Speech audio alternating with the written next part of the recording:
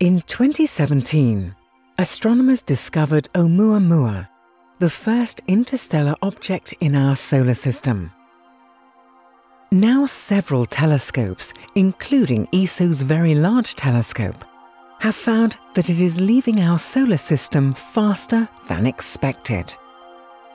The first time we discussed it, we were saying, oh my God, we really need to check and double check and make really sure, because the effect is so small and so subtle that many things could go and screw up your measurements.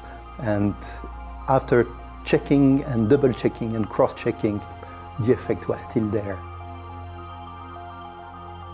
But astronomers might have already found an intriguing explanation to this observation.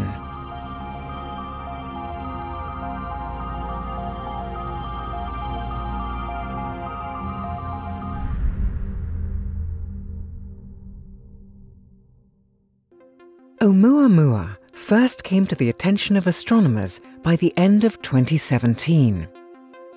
Observatories around the world discovered that the object was a lonely voyager from interstellar space, the first of its kind to be observed.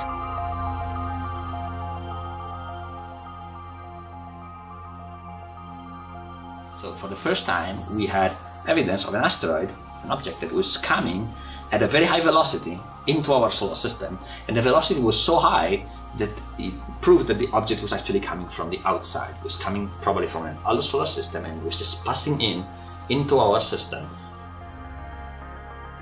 Astronomers using ESO's Very Large Telescope and other observatories have shown that this peculiar object is moving faster than the laws of celestial mechanics predict. A result that caught the scientists by surprise. We considered really various. One of them is an interaction with some magnetic field, or another one would be an interaction with a force going along the trajectory, not really knowing what it would be, just to see if it works, or a force that would be an impulse, like a small outburst or things like that. And all these hypotheses fail. The most likely explanation for Oumuamua's odd behavior is that it is outgassing. Outgassing occurs when sunlight heats up the surface of an object. This causes it to vent a plume of gas that acts like a booster rocket. However, outgassing is a typical behavior of comets, which now leads astronomers to suggest Oumuamua is an interstellar comet rather than an asteroid. However, Oumuamua shows no trace of typical cometary features. The interstellar visitor does not show a characteristic long tail of evaporating material. It also shows no evidence for a coma, an envelope of gas and dust surrounding most comets. In terms of the quantity of dust and gas that is released, it's tiny. It's really not much, but it's very small, so you don't expect a lot of dust. And still, again, comparing with normal comets, it's about right for such a small comet to have so little gas.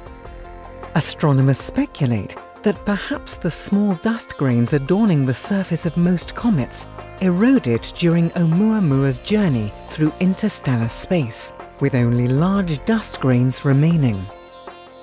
A cloud of these larger particles would not be bright enough to be detected by ESO's VLT. The true nature of this interstellar nomad may remain a mystery.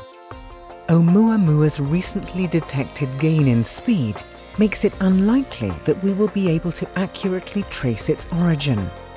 And as it is getting further away from Earth, it becomes too distant for even the best telescopes in the world to observe.